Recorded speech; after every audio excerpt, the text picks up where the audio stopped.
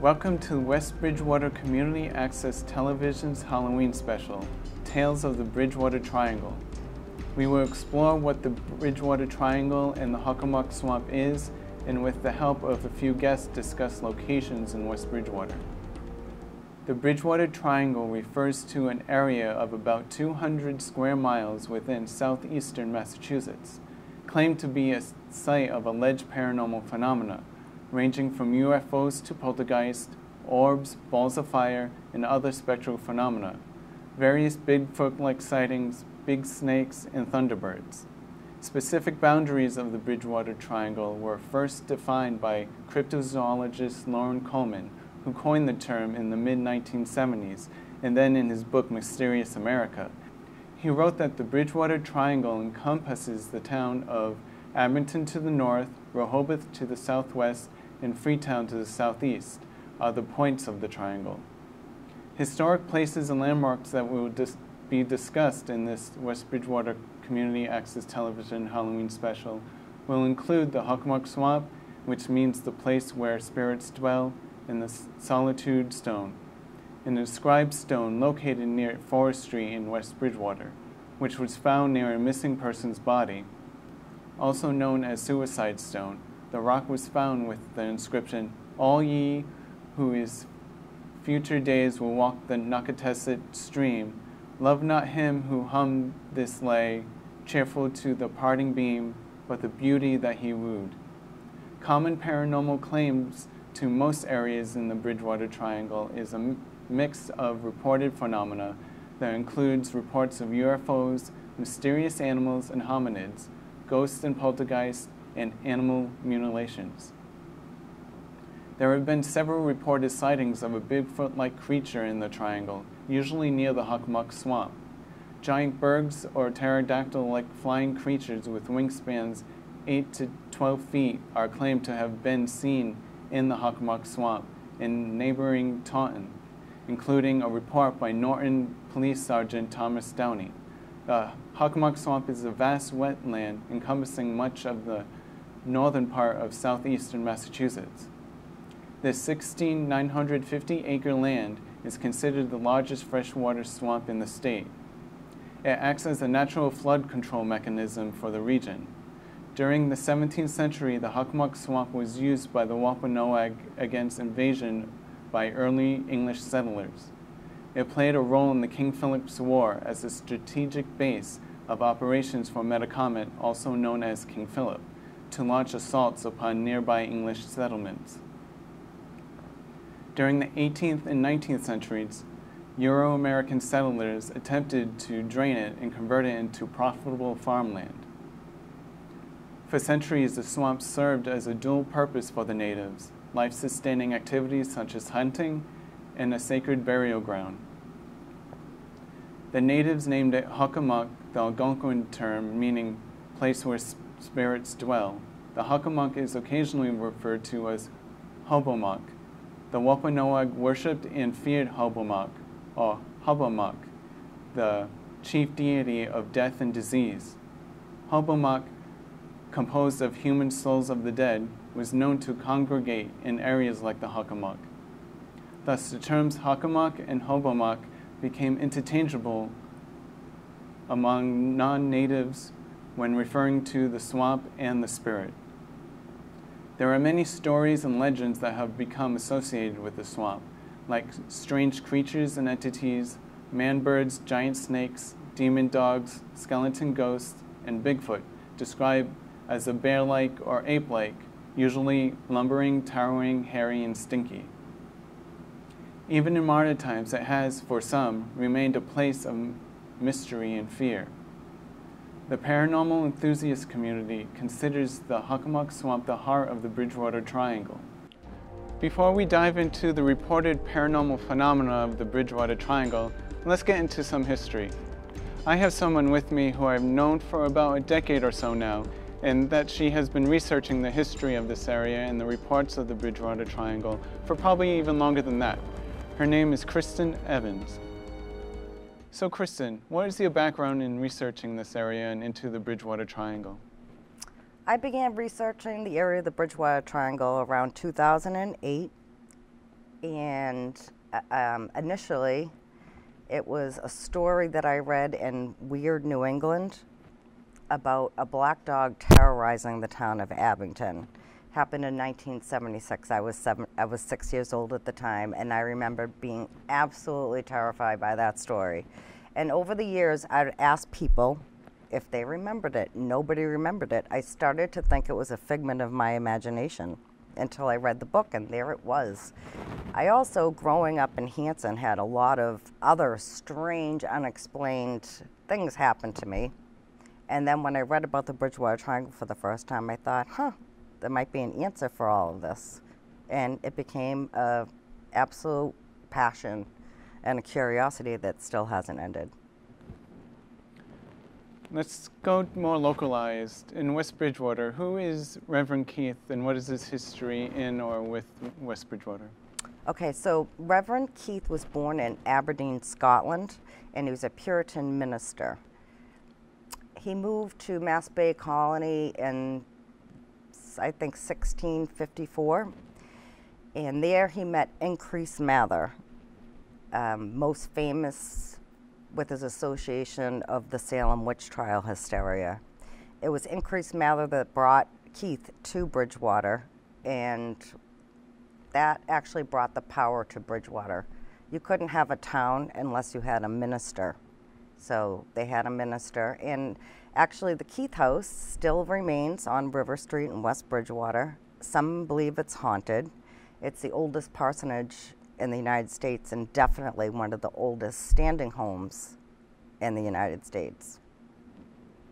Some people link the Bridgewater Triangle to the King Philip's War. Can you briefly educate me on this event? Absolutely. King Philip's War started in 1675. Was also known as Metacom's Rebellion, the Forgotten War, and it was a war that only lasted 14 months in this area, but there were still skirmishes as far north as Maine till about 1678.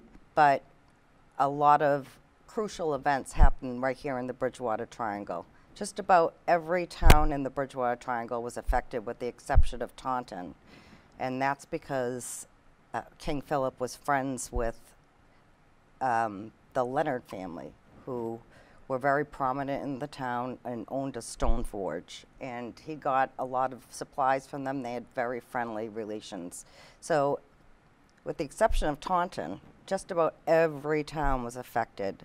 And the effects were 52 towns were attacked and 12 towns were completely devastated. Not far into the war, there was a skirmish near Montponset Pond in Halifax. It was there that King Philip made an escape. Unfortunately, his wife and son were captured among about 150 prisoners. And his wife and his son were held prisoner in the Keith House until they could decide what to do with them. There was half of Plymouth Colony government wanted to behead him, but he was only 10 years old. It was Reverend Keith that came to his aid, and he used quotes from the Bible as his defense on the morality of killing a 10-year-old child. The house also served as a garrison for the war, which means they would take women and children and they would fortify the home. And that was one of the only houses in Bridgewater that was not burned to the ground. But most people considered the capture of King Philip and his death to be the end of the war. As far as history of this area, is there anything else you would like to add? I think that King Philip's War probably has a lot to do with the negative energy in the Bridgewater Triangle, but I wouldn't say it is the only cause. There's miles and miles and miles of very, very strange stone walls and chambers that seem to emit energy. And I wonder if that maybe has more to do with it than the war. But I know you traveled to Gettysburg, correct? I've been there a couple times. Gettysburg is considered haunted because It was a battlefield. It was hollow ground. So if you want to go by that theory, then you'd have to look at the whole of the Bridgewater Triangle as perhaps hollow ground as well. The Raynham Park area of the Bridgewater Triangle is crisscrossed by railroad tracks and high-tension wires where paranormal phenomena like Bigfoot, UFOs, and balls of light have been very often seen. Also, strange cat creatures, enormous turtles, and huge shadowy dogs have been reported in this area. With me is Mark Carlicosis, who has been to the Raynham Park and did look for these spook lights. My name is Mark Carlicosis, as you said. I go and do paranormal investigations with my friends. I've been out to the Raynham Dog Track, the abandoned railroad behind it, skim milk, all around the Bridgewater Triangle, all the real hot spots. I've been into the paranormal since In Search of way back in the 70s. And then with everything coming around, about 2009, I really went in and started investigating. And I've been fortunate enough to get results on several occasions. When and where did you first hear about the Bridgewater Triangle?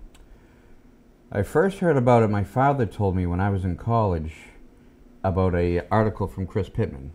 So he printed it out for me, so I read that, and then I was really intrigued. But then with the popularity of all the ghost hunting shows on TV, I finally decided to go out, and I was fortunate to have results my first time. So I've been in there since.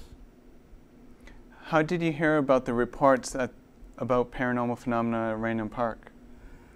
About the dog track, I heard a little bit in that Chris Pittman article, but a lot of it was on the show Spooky South Coast. It's a podcast I listen to, and so that they talk about the Bridgewater Triangle on a regular basis, fortunately. So that gave me the information I needed to figure out what I'm looking for when I get out there. But it's one of the few places where they've seen everything out. You go out there looking for ghosts, and you might come across Bigfoot, you might come across some other weird creature, or even a UFO if you're lucky enough. So it's very rich for that kind of searching. Another person's ghost is another person's Bigfoot, another person's... Exactly.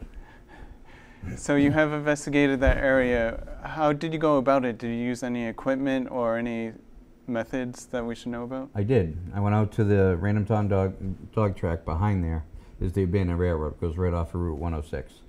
So you go out, head south, and maybe a half mile out there, you'll see the high tension wires. And a little further past there, we were out there and we were, trying to get voices on a voice recorder. I had a couple K2 meters set up. That's an EMF detector. It'll measure electromagnetic field. The theory is that ghosts will use that to cross over. So we had a couple of those going. We were down there, down the path a little bit, the abandoned railroad, and we hear that if you take a large branch and you bang it off a tree, supposedly Bigfoot may answer back because it's one of the few animals that can do that. Although I don't know if anyone's actually seen a Bigfoot do it, how they got to that conclusion, but we figured we'd try. So I go out there, I'm banging on the tree, and there was no answer back. But when then I walked back, my K2 meter, the EMF detector, was moved slightly, and now the lights that were usually just one green light at the bottom were lit up halfway. So that was different. So then we moved my friend's EMF detector next to mine, and that was lit up halfway. So I said, all right, if there's a spirit nearby, can you light up just that one, pointing to mine on the left? And it went all the way up. Then we said, can you light up just that one, pointing to the right? And that went all the way up. And I said, can you light up both of them? And they both went up all the way.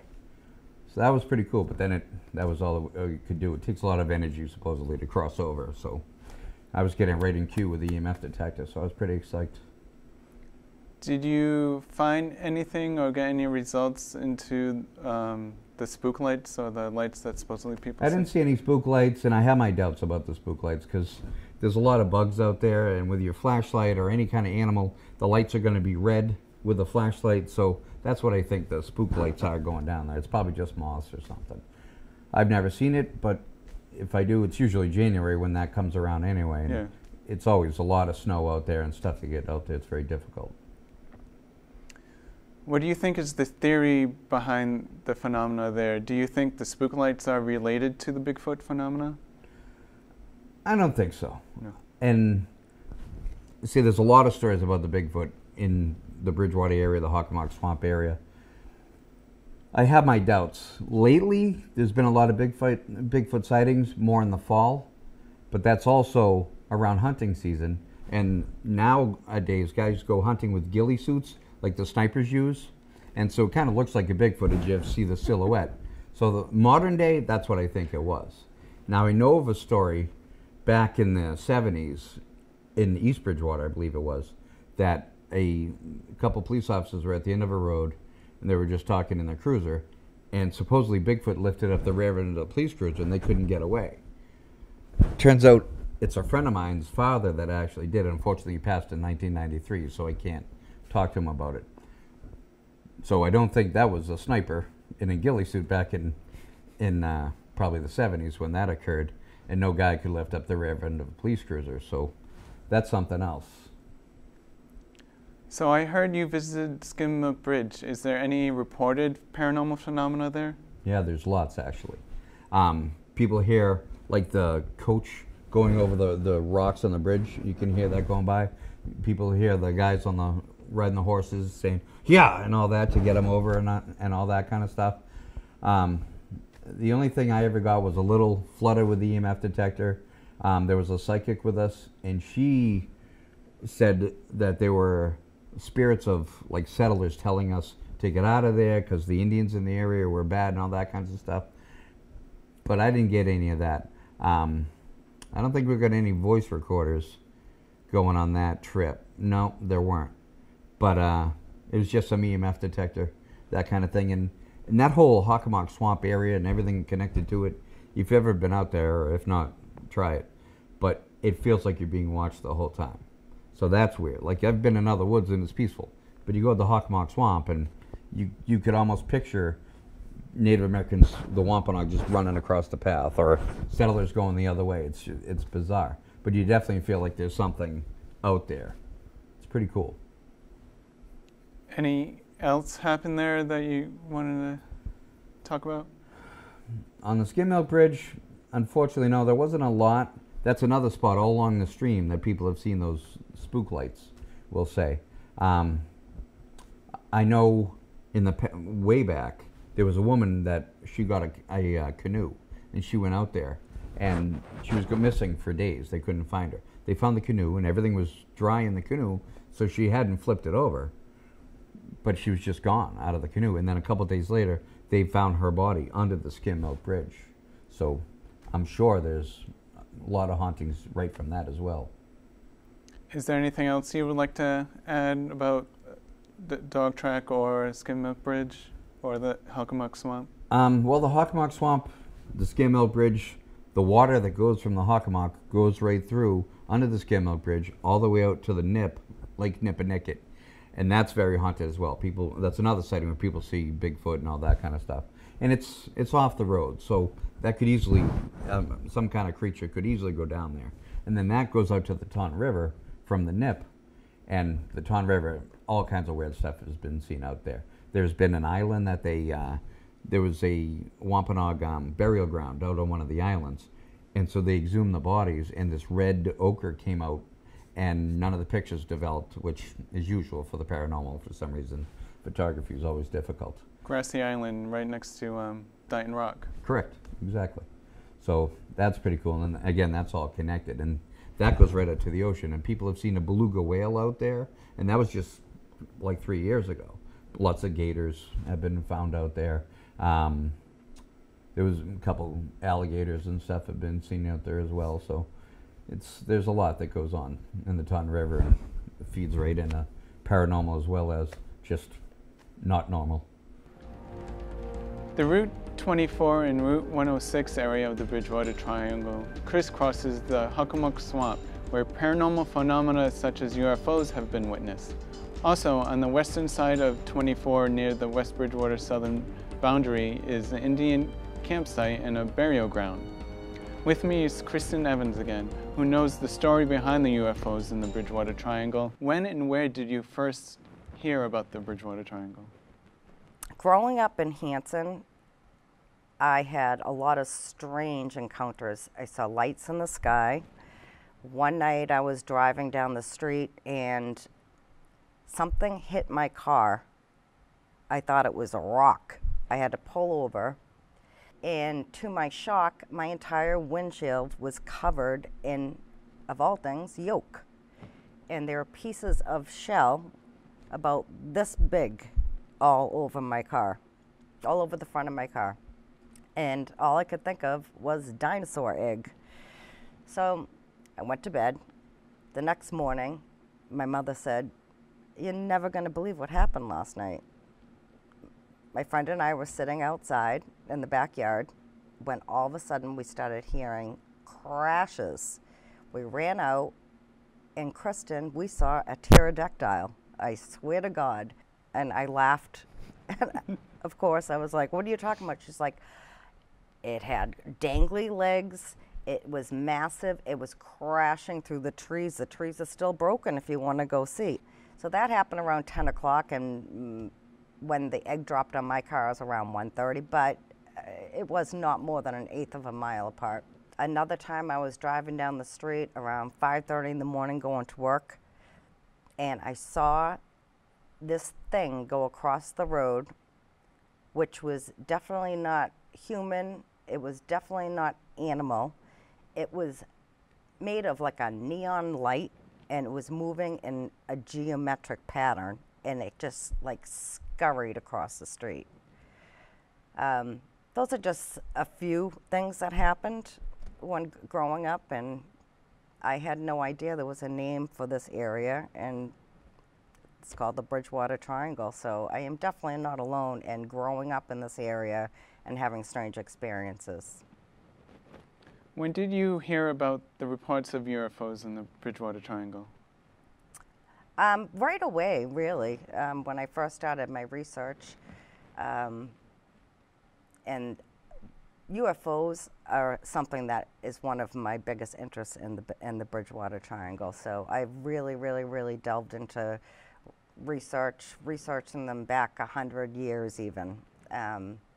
So obviously this area is very well known for UFOs. I'd say UFO phenomena and Bigfoot sightings are probably the biggest interest in the Bridgewater Triangle. So in the 60s, there was a lot of mass sightings, meaning hundreds of people saw ships in the sky. Kind of died down for a while. Early 70s, it happened again. People were seeing these silver, massive ships in the sky. Then kind of died down again. And then in 1979, there was a UFO sighting right at the corner of Route 106 and Route 24 at the edge of Hockomock Swamp. That is undoubtedly the most famous sighting in the Bridgewater Triangle. The ship was massive. It was described to be as big as a football field, or another witness said if you took 4 or 5 747s and put them next to each other, that's how big it was. That was another sighting hundreds of people saw. 2 newscasters actually saw it from WHDH, and they were driving to the Raynham-Taunton dog track. Just as they were exiting Route 24, they noticed an extremely bright light from above them. So when they got on Route 106, which was very dark at the time, probably one gas station, no ale house, no Charlie horse, it was pitch black. And they kind of slowed down and looked up and noticed that this thing was hovering over them. They kept going, and they got to a stoplight, and then they decided both to poke their heads out, and they just saw this thing was like absolutely monstrous. It was blocking the sky, and not just them, everybody behind them was doing the same. I've actually seen UFOs in the Bridgewater Triangle, but very much at a distance. The ones that I've seen are called like the fireball type. They look like planets or stars. They move erratically. They appear, disappear.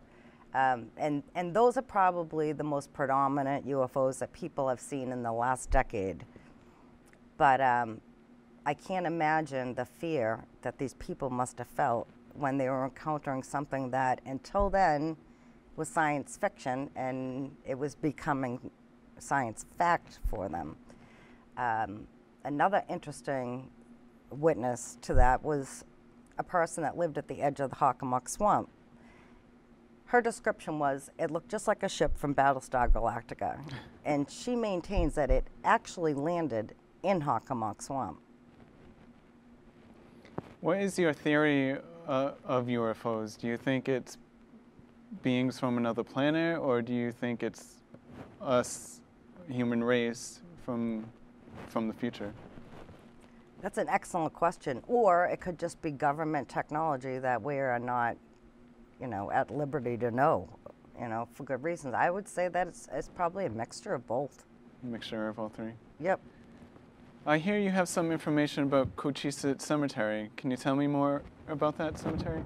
Sure.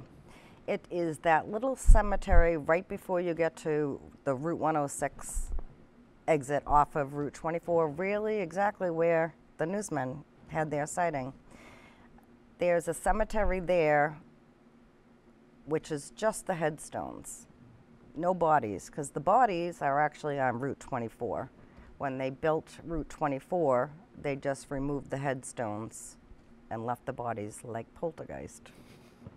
Since you're here, can you tell us your knowledge of the Comfort Bridge in Solitude Stone? Sure, that is one of my favorite stories. In 1916, there was a missing woman who had gone missing while she had rented a canoe and she was going down the town river. And she was missing for a few days. They ended up finding her body and they presumed that she drowned. But during the search, a reporter was sitting on a bridge called Comfort Bridge, which is no longer there, but it was made of stone.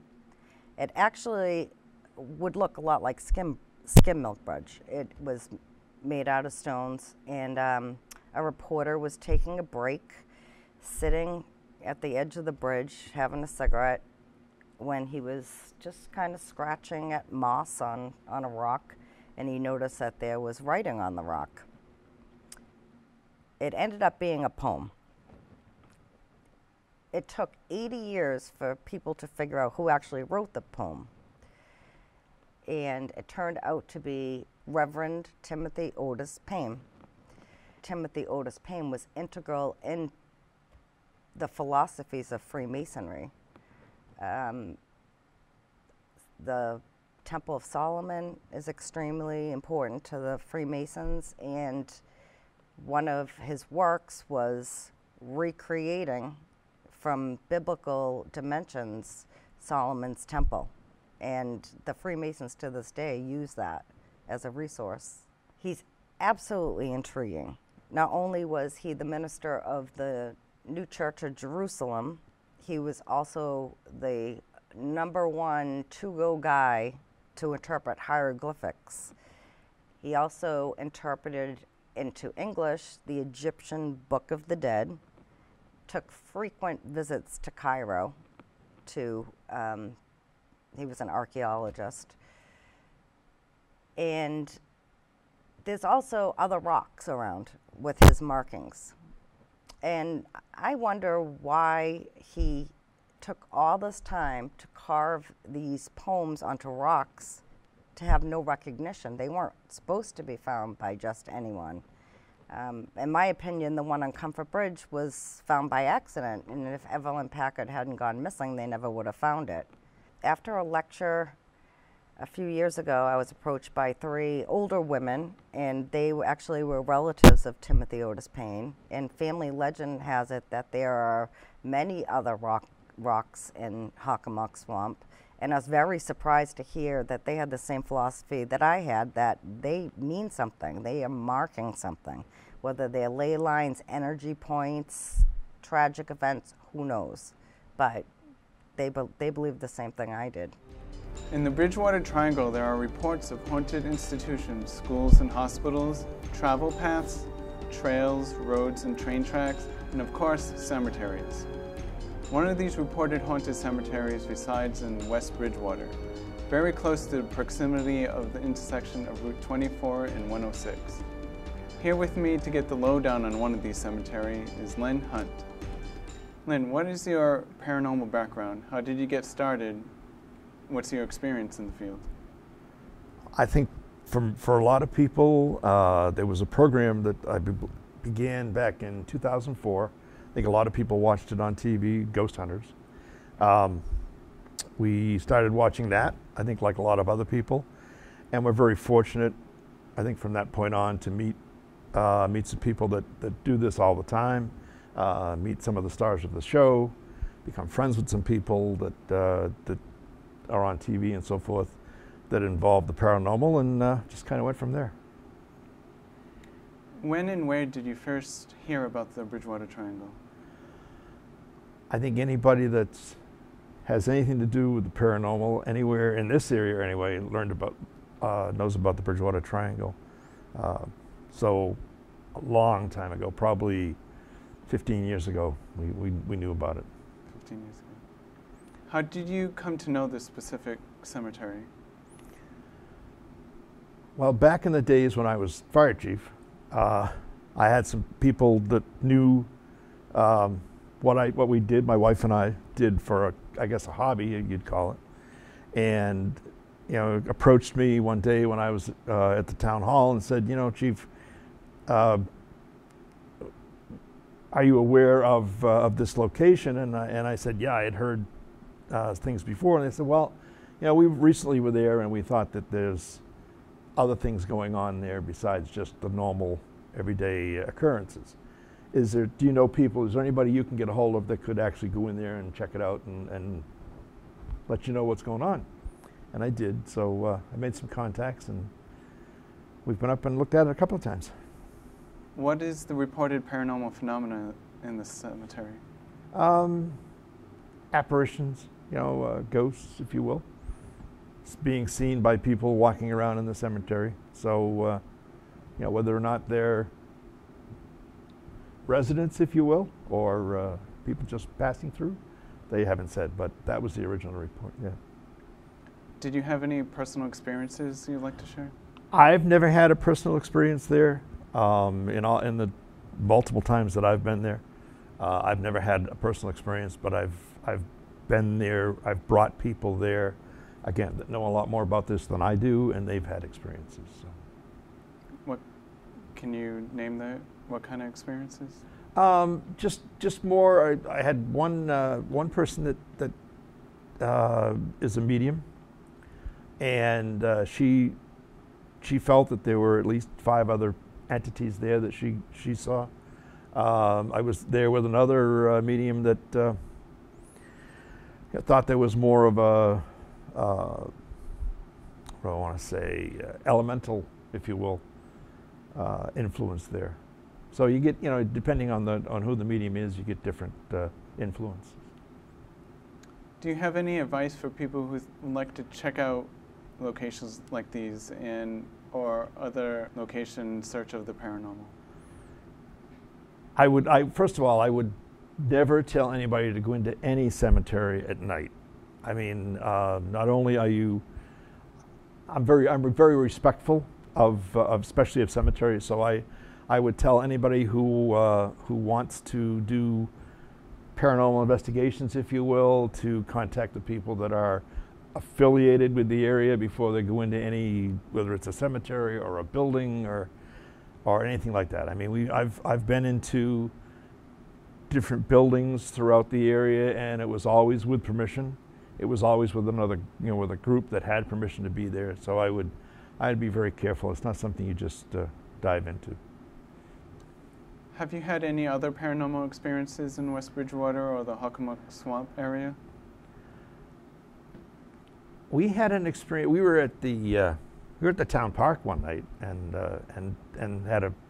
had an experience in there with what we thought was an apparition walking through the town park. But there again, you're talking about a piece of property that goes back to the 1700s, so it's almost inevitable. Before letting you go, do you have anything else to say on the subject of the paranormal? I think I would just go back to, it's not something to take lightly. If it's something you're interested in doing, there are plenty of people out there that know how to do it and do it the right way. So I would contact them. There's usually, if you go online on Facebook, for instance, there are There are a lot of people that, I won't say advertise, but offer to teach you how to do it. My wife and I work, volunteer, I should say, for an organization in Middleborough at the Oliver Estate in Middleborough.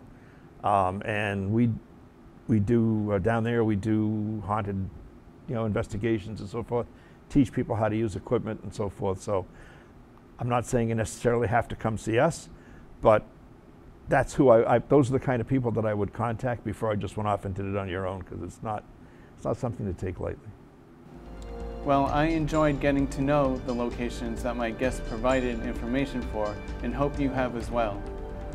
If you do get the bug to explore these or any other location, please get permission, be respectful to your surroundings, and leave it as you found it, and don't ruin it for future explorers. On behalf of the West Bridgewater TV, we wish all of you a safe and happy Halloween.